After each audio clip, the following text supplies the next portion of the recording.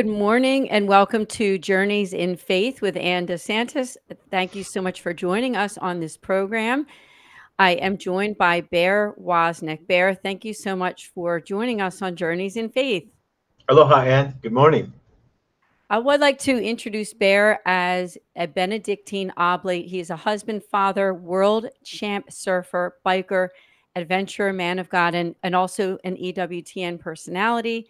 Thank you again so much for joining us. And we're going to speak about the book that you wrote recently. Mhm. And the book is called 12 Rules for Manliness. There it is. There's the book. And we're grateful to have you on the show that we can talk about the book. So let's start out with that. I mean, how did you come up with the idea for the book? And I know we're going to go through kind of the table of contents and just talk about it and how it can help men to live better lives of faith. Well, my focus in my work is mostly outreach to men, although I would say over half our followers are women because they just really want men to get this message. I was driving with my wife we live in Waikiki and going up across Diamond Head, and this song came on the radio, and she said, "You're going to love this song." And I forget her name now, but those words were, basically, where is my John Wayne? Where have all the cowboys gone? And the lament of the woman who still wants to have you know, a man that's a man. And so I wrote the book, 12 Rules for Manliness. Where have all the cowboys gone? But people like I launched the book in Montana. I went to several colleges there, and one of the colleges wanted to shut me down. They were trying to stop me from speaking just because I used the word manliness in my title. And they let me speak. They had a big statement ahead of time. We don't necessarily agree with anything he's saying. And there were professors in the back uh, just waiting for me to say something really stupid. But the word man, there's two words in Latin for the word man. One is ver, which is where we get the word virtue. So that's what a man is. He's virtuous. And then we get the word Homo sapien. Homo comes from the word humu, which means dirt or earth. And so men are different than women. We're made out of mud, and uh, and so there's grit involved in being a real man. But there's so many things out there now about being a man, and it's all about machoism and getting rich and having sex with tons of women, and it's all about nothing. But they've got it all wrong. Grit is so that you can live out the virtues. When in Corinthians, when it said, Paul wrote, "Act like a man." No, he said, "Act like men." He used plural, implying you need brotherhood. Act like men. And then the next sentence says, "Do all things in love." So we need men of grit, but we also need men of grace. We can't do it alone. It comes from a personal walk with Jesus, and then by the power of His Spirit, we can love others, seek the true good for others through self-donation. That's the essence of what a man is. Wow, you said that so well. And I think that the audience, I think all of us really, not just the audience, we all need to really know and understand that, right? You Mm. said it's nothing to do with being a male chauvinist or being better than a woman. It's the idea of how God created men, isn't it? Yeah. How And he created men. I met my wonderful, amazing wife in Florida, uh, and we've only been married about 7 years now. So uh, I was surfing a tandem surfing competition, and she had seen tandem surfing. This is where you lift a woman in very extreme lifts, 45 different lifts. Uh, and she had become a fan of tandem surfing. She used to come down and watch me whenever the world tour would go to Florida. And one day, she had had a situation. She was a caregiver for her mother and for her who was dying, and a young girl whose mother had died. So she didn't have much of a life. We praise God for all the caregivers out there for situations like that. But she was, to make a long story short, she came to an event, and I taught her how to tandem. Got another guy to tandem surf with her, and she got to go out and tandem. This is a dream she had held for 8 years, and I had never met her. She was always right around me. I didn't know because she would come down for the events. But anyway, to make a long story short, this guy took her out surfing, and I was trying to coach them. We were starting to film my TV show Long Ride Home, so we were in Florida, and he kept falling and hurting her. And finally, I said to him, you can't surf with her anymore because your number one job is to inspire her trust and to protect her and to lift her. And so you're not allowed to surf with her anymore. Well, sure enough, the next day I see him paddling out with her again. And she's so valiant, and she's so for him, never complaining, just cheerful, and we can do this. But I saw him drop her on the board and him fall on top of her, and she got off the board, and I could see her tearing up. Her back was to him. She didn't want to see him do that, and I just signaled for her to come over to me, and I had my board, and we paddled out, and we did 3 spectacular lifts because she's so great, and we never saw. And he left the beach. But that's the essence of what a man is. A man who can inspire trust. A woman shouldn't trust a man, but a man should inspire that trust in her and earn that trust. But also a man who will protect the woman, her dignity, even the woman he hasn't met yet that someday he will marry. Protect her by avoiding pornography and speaking badly of women and all these different kind of the hookup culture. And then also to lift her. Men don't lift women anymore. To lift her up, be a support in her life. So yeah, so that's what I know when Cindy and we're going to go be speaking at this Tampa Bay Men's Conference. And when we get there, it's a men's conference. But when we speak to a mixed group, before we can get out of the car or into the conference, the women surround us, and they just say, "Tell the men we want them to be men. We need men, real men." Right. Oh, so well said. And I'm excited for you to visit Tampa. As we said before we started this podcast, is that my husband and I were there in that area a couple weeks ago, and it's a beautiful area. You're in Hawaii. I started the podcast by saying good morning. We're taping in the morning. I should make a clarification that this podcast airs at night. So good evening too. Good evening. Or for whenever you're watching it. I have a friend that says good morning all day long, and people go, "It's not morning." He says his mercies are new every morning. That's right. So that's right. Morning, and it doesn't matter, good morning you're to in all of our Hawaii. listeners. I'm in Pennsylvania. There's people watching at all different times. So good evening, good afternoon, whenever you're watching. Yeah. I love the table of contents of the book, and I'm just going to read a few, and maybe you can kind of unpack. But some of these chapters are a man's got to have a creed to live by your code. The second one is to ride for the brand. You have a man of your word, be dangerous, make a stand. I mean, tell us about some of those chapters. But first of all, I'm so delighted because I'm a big Louis L'Amour. He's the greatest. Well, he's a great Western novelist. He passed away maybe 20 years ago, and I got to ask his wife if I could use some of his quotes. A lot of the old Western movies were based on his books, and his men were always virtuous, and the women were always strong. He's one of the first authors to present women like that.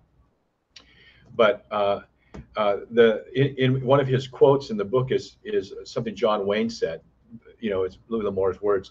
A man's got to have a creed, a code he can live by. A creed and a code are 2 different things. A creed is just like a one sentence statements about, this is my personal telos. This is the way God made me. Like, I know my job, according to the old catechism I learned, was to know, love, and serve God in this world, to make him known. But I have a personal telos. It's a certain way God wired me. I come factory loaded to fulfill a mission. And so my personal creed is that the most radical quest a man can pursue is to abandon himself to the wild adventure of God's will. That's kind of goes with the kind of nature God gave me. But then there's that code that you live out. I'm a Benedictine Oblate. You're familiar with the rules of Saint Benedict. So in this book, I outline about 12 rules. And there's more, but there's 12 rules that I seek to live by, and it's good for a man. Men and women have been reading this book together, and I've been interviewed by a lot of men and women, husband and wives, about the book. But to really drill down, what is it that what is it God's calling me to? What is my nature to write a creed? And then the second part is, what is my code? How am I going to live that out? And it's really important to define that. The cowboys were very quick to choose the right. They made their decisions. It wasn't hard. Making their decisions in a difficult situation wasn't hard for them, because they'd always say, "I live by the code." I have a lot of cowboy friends. My wife was a cowgirl. She was a barrel racer, but to live by a code. So if you understand what you stand for, then when it gets tough, the decisions are easy. It may be hard to live them out, but the decision-making process should be easy. There's so much more than even this is like a starting point for people to learn. And I think Mm. the best way that they can learn is to get the book, right? And again, the book is called 12 Rules for Manliness. And hey, there it is. And I think that the best way, now you correct me if I'm wrong, but maybe your website or Amazon, tell us where they can get the Well, book. Where's the best place? Sophia Institute Publishing, most all bookstores I think have it. Catholic and like Barnes and Nobles and those. But my website's deepadventure.com, and if you go there to purchase the book, then I'll autograph it, and my wife would be delighted to send it to you. And our website, by the way, if you go to our website, that's a really cool place for men and women to go. Women can sign up for a 1-year Deep Virtue School, but we have a man cave. That's a non-Facebook community. Like we just had our Zoom, it's not a Zoom, but we just had our group call last week with the men. About every 2 or 3 weeks, we have a call with the men, and then we have this 3-year curriculum. A lot of it's based on this book, the School of Manliness, like the School of the Prophets in the Old Testament, and the 100 prophets in the cave with Obadiah, the men that were hanging out with David in the cave of Adullam. They were like misfits. They owed money, or they're running from the law, or maybe the mother-in-law, or I don't know what, but they all hung out in this cave together, and they formed each other, and God formed them, and they became the mighty men of valor. So we had this 3-year school, and we all go through that school together at the same time. So wherever someone starts in the middle of the year, then they start with us there. And so that's the man cave. It's at deepadventure.com. It'll take you to the website, and a lot of fathers are doing it with their sons, because this is a book that a father, this would be like a father's wisdom to a son. But there's also a lot of men that weren't fathered by a real man, or by a man at all, and so this is also a place where brothers, dig in and really have deep conversations, about real stuff. I It's think it's spiritual, but it's also gritty. these resources, like you said, the Facebook group, right? Is a Facebook group that you have. It's a non-Facebook Oh, a community. A non-Facebook group. lot of men don't want anything to do with Facebook. Okay. So it's is it like a Zoom meeting? Yeah, similar to Zoom, but Okay. it's embedded in our website. And by Awesome. the way, this book has been in the Wonderful. top 5 of Christian men's books, so it's reaching a lot of Protestants too, who we love so much. Awesome. Yeah. I'm thinking to myself, people that are watching, that this is great for Catholic men's prayer groups. I know my husband Yes. is a member of 2 men's prayer groups that he does. Really? They're both one's in person, one's online. I mean, I Yeah. think it's a Good for good him. gift for your husband or your son. And like you said, it's kind of a family affair that fathers and sons can come together for this endeavor Yeah. and growing in faith. And a single mom with a son, and a father and son will read this, and son, what did you do in school today? Oh, nothing. But when you read this, they lean in when you read these words. That really gets their attention, and it is designed as the last book I wrote too is the same, where it's designed for men to read, and it's not designed for men to read and digest the book. It's designed to get real traction, real conversation going. Because that's where really, I think, learning happens and change happens, when you can get together, talk about it, and really integrate it into your life. So I Yeah. thank you. There's so much. Now, we do have to take a short break, so we'll be back in just a few.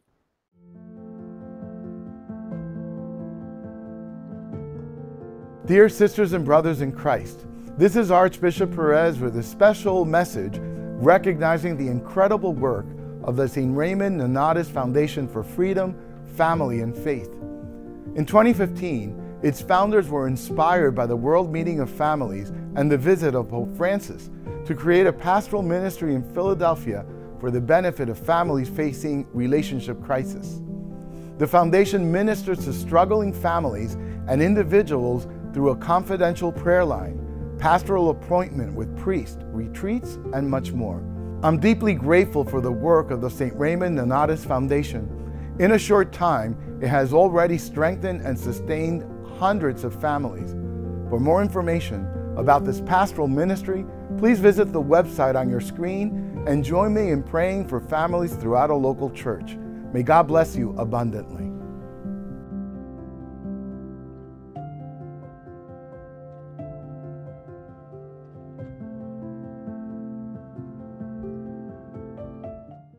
Thank you so much again for joining us on Journeys in Faith this Friday evening. I said good morning at the beginning, but it airs actually in the evening. But whatever time of day, like Bear said, he has a friend that says good morning all day long. So that really doesn't matter because most people watch these shows when they're able to. The beauty of the show. Yeah, That's beauty of it. right. That's right. Now, during the first half, we talked about the book, which is the 12 Rules for Manliness, and we talked about the charism of the book. Some of the other chapters are bride your passion, let good things run wild, don't be a drifter, seek God's purpose for you, ride the proving trail, pursue your course of action. I mean, there's a lot more than that, but talk a little bit more about like how did you develop these chapters and what can people learn? Well, I just, again, it's my own code. My dad taught me to write down my creed and a code, my philosophy of life, and I usually do that every year at the beginning of the year. But it's just common sense. For example, let me see one of the chapters that you mentioned. Well, one of the ones is a man needs to be dangerous. This is stuff men talk about with each other. But a man needs to be able to be. One of the things I tell men is you need to be able to physically fight. If you can't physically fight, and danger comes to your family or people that you love, are you ready for that? So and so this is the sort of thing you wouldn't normally talk about on a Christian TV show, but it's the truth. A man needs to be, first of all, willing to fight, and it would be really great if he was physically fit enough to fight, and it might be good enough if he's trained. I'm personally hold many different degrees in different martial arts. I have a second degree ninja black belt, which is a combative art. And all my kids went at least halfway to black belt. Two of them I got to test for their black belts. And I just think it's essential for a man, especially to be fit, because usually the fight lasts about a minute and then one of them gets too tired. So, but to also make a stand morally, to not to be looking for a fight, but when it comes to you, well, for example, I was in the airplane the other day, and the man got upset. And he goes, Jesus, he used Jesus Christ's name as a cuss word. And I just turned around and looked at him and I said, the only name by which men can be saved. Gentle, not too provocative. But when you hear people cussing, especially using foul language around women, I'll just say, excuse me, but there's ladies present. Even if he's with his girlfriend and she's used to it and she probably isn't participating in it. And of course, the more radical things, pro-life and waiting till marriage to make love. And so make a moral stand. The other thing is to make a spiritual stand. If a man doesn't know how to fight spiritually, if he doesn't know the power of prayer, if he doesn't know the rosary, if he doesn't take holy water and bless his home, I mean, you're naive if you don't realize that you're in the middle of a battle zone. So that's just an example. But some of what I said is kind of stuff that you wouldn't talk about with women present usually. It's like when we get into it, things like that about actually physically making a stand. Because if something happens and someone attacks a man and he doesn't defend himself, he's putting his whole family in jeopardy because he's probably the main provider. And Jesus wasn't a pacifist. He told his disciples when he was sending them out, if you don't have a sword, go get one. And when Jesus said, if someone hits you in the cheek, turn your cheek, offer to him the other. Well, that's kind of like a man saying to another man, someone taking a swing at him, hitting him, and he just turns his cheek and says, is that all you got? Bring it. Also, that was a way of insulting a person, was to just slap them on the cheek. So men need to wake up in this day and age that they need to have a plan of how to protect their family. That's just one of the rules. Man's got to be dangerous. Sure. Jesus was dangerous. He didn't go to Starbucks and read poetry. He wasn't a nice guy. He didn't say, hey, here's my latest poem. Title of it is, why can't we all just get along? He went in with a whip to the temple. So I don't think we want to be jerks, but we have to be ready. That's all I'm saying. Sure. And I think what you just said also, because I think when people go to mass and they hear the gospel about turning the other cheek, I think what you said, that there's like a misconception of what that means. Mm-hmm. So I do think it's good that you clarified that it's not like by turning the other cheek, it doesn't mean, hey, I'm inviting you to beat me up or something, you know. It's not that, right? It's that you're standing your ground in some ways, right? Because Right. But yeah, when I walk with my wife down the street, we, you know, it used to be the tradition the man would walk closest to the curb.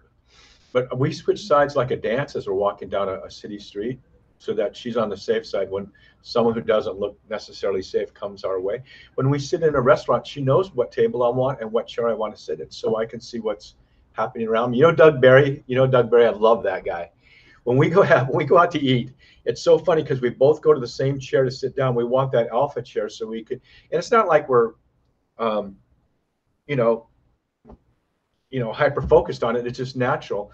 But with Doug, I can take any chair and he can take the opposite chair because we have each other's back. But the other thing is, you talked about your husband being a part of men's groups.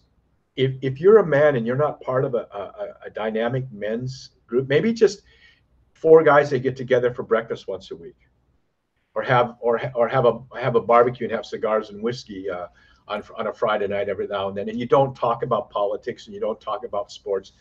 You talk about the grit and the real stuff of life. I used to have a cabin up in Montana, and well, I didn't have a cabin. I had bought raw land a mile from Canada. It was in Montana, a mile from Canada, a mile from Glacier Park, the North Fork of the Flathead River. And so when I first came on this land, there was no road, and I was hiking in, and I thought it was my land. And I look across this little open meadow, and there's a wolf there. And he looks they're big, you know, wolves are big animals. He looked very angry, and he looked kind of like ragged. And I would see him from time to time. I built my little road. I built my little hunter's cabin. But one day, a Missoula professor, University of Missoula, was walking by. I'd never seen anybody walk by my cabin before. It's so remote. And he said, yeah, I'm a tracker. I track apex predators. And I asked him, what about this wolf I see? Do you know about this wolf? He goes, yeah, I know about that wolf. He used to be an alpha male, and he got pushed out of the pack by a younger male. And now he's a lone wolf, and he's going to die young, and he's going to die diseased. And so men who think they can be a lone wolf, they take pride and say, I don't, a lone wolf. You need brothers, and there's so many churches have men's groups now, but if they don't, why don't you start it? It takes you and 2 other men. You get together for coffee for a while and then say, why don't we have other men come? Like I have men here in my home randomly, and we have cigars and whiskey. And I have friends that I do a group text with, every day. And then of course we have the man cave at deepadventure.com. So yeah, men need to be with other men and challenge each other and encourage each other and be a model for each other. I love that word, challenge and encourage. Those 2 words, because to me, that's what it's all about. This discussion today is on men, and for women, there's a whole other thing, right? There's a whole other way of life and way of growing in faith, and women also need sisterhood and that, and we can have a whole other podcast with a different topic, but it's great to know that, these are important things for men and for husbands and for young men, old men, middle-aged. Now, I just want to go to the last few chapters of your book just to bring them up before we head toward the end of the podcast and just touch on this. Some of the other chapters you have are come hell or high water, get the job done. You also say lean and mean, fitness to witness, build brotherhood, how a man treat women defines him, and the adventures of fatherhood. So speak a little bit about those things before we head toward the end, because I think they're great topics for us to ponder. And again, I want to encourage people to buy this book and go to your website and get the book. Go get this book. Get it. Give it to other men. 12 Rules for Manliness, Where Have All the Cowboys Gone? One of the ones I like in that chapter is come hell or high water, get the job done. And that's another Louis L'Amour thing that he put in John Wayne's mouth. It was a book that they made into a film. But there's a saying, how you do anything. So I'm trained in martial arts. I used to teach it. I don't anymore, but I had great people that I was around. And I would train with the first white ninja, Master Stephen Hayes. And he would say that the way you get out of a chair, your penmanship, the way you walk, everything should be done with grace, should be done with smoothly, with determination. And there's a saying, how you do anything is how you do everything. do you leave things laying around the house? Well, it's an indication of a disordered person, someone whose life isn't orderly and confused. And so how you treat the person on the phone when you got that tech call and you're talking to somebody in India and you're so frustrated, you know, I'm nicer now because sometimes I think, oh no, they're going to know my name and then I'm going to be a bad example for Jesus. But you get so frustrated. Well, how you treat that person, how you treat the waitress, how you do anything, big or small, is how you do everything. So let's live a life of excellence and get the job done. You know, Jesus said something. He said, even now the Father and I, we work. Work has great dignity. Benedict wrote about this. How you know, and so many people say, I want to get a job where I can really find fulfillment. Your fulfillment is how you do any job. You know, I as a young man, I used to be a commercial banker. I'd fly all over the country, and I'd feel so like, did I ever accomplish anything? Was it anything productive? Did it do anything for humanity? And then I would see the migrant workers in the field. At the end of the day, they knew they had accomplished something. There's dignity in every kind of work, and so many people think I got to find the perfect job that I can find fulfillment in. Well, maybe you need to find a job that provides for your family and that is productive for other people, so that you're making a real contribution. And you'll find Benedict said that only humans work. You know, only humans have this ability to produce. I know some animals like bees and ants, but we go beyond that in the creativity and the way we do our work. And so work is a blessing. It became you know, we do it with toil. That was the scripture for this last weekend. But nevertheless, my mom gave me a beautiful plaque when I started my first career position out of college. And it said, do all your work as unto the Lord and not as unto men, for from him comes your reward. And so find dignity in how you're doing the dishes, find dignity in how you're mowing the lawn, find dignity in how you're changing diapers, find dignity in how you're reconciling the bank account and how you're doing your sales call. There's great dignity in work, and it's a reflection of the Imago Dei, to work, to do it well, get the job done. You said so much, and I think it's whetting the appetites of everyone. And I like what you also just said about the way that we do things. I mean, I don't think that's just for men too. That's for everyone. That the way that we do everything makes a difference for our faith, for our life, for everybody around us. Yeah, and I hear so many men as I travel around the country, they're trying to find people to come to work. It's so hard to get someone that will come to work on time. It's like they're doing me a favor. That's bad for your soul, young men, young women. It's bad for your soul when you're not productive, when you're not doing work. It's bad for your soul. It fractures, it softens, it makes it yucky inside. But when you work, and of course you have to have your life in balance. It's not all about work. Our greatest work is to worship God, right? But that in Hawaii, we have the saying kuleana. It's your personal place, what your personal calling is in life, your area of stewardship. But it's not good for your soul when you do lazy work. It hurts you. Yeah, 100%. Thank you for all of your wisdom. That's what it is. It's wisdom. And again, I mean, we keep repeating over and over, but please do find out more about the book, buy the book. There you go. 12 Rules for Manliness by Bear Woznick. So any final words before we end, Bear?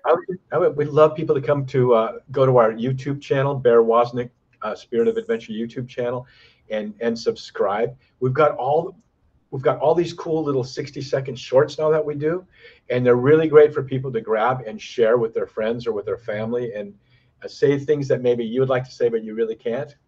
And then we have our Long Ride Home TV series. It's 4 seasons motorcycle TV series, is on Prime Video. It's airing on EWTN, and we just put it up last week so that it's free on YouTube.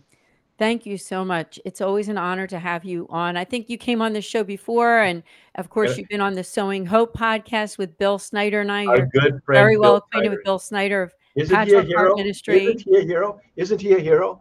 And I'll tell you what, he works with me on my show, and he is the guy who gets the job done. Like we were saying, he's faithful man. Love him. He is. And I've been working with him now with our podcast for, believe it or not, we started it right around the pandemic, and we're still going strong with over 250 podcasts, I think. So Aren't we lucky to A get to shout do out shows to like Bill this? Snyder, and thank you for introducing Bear and I to Yeah.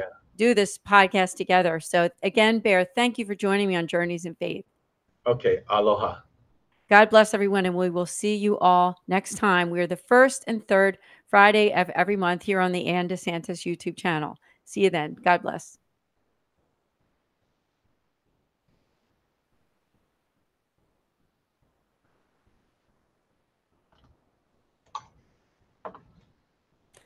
Hi, Bear.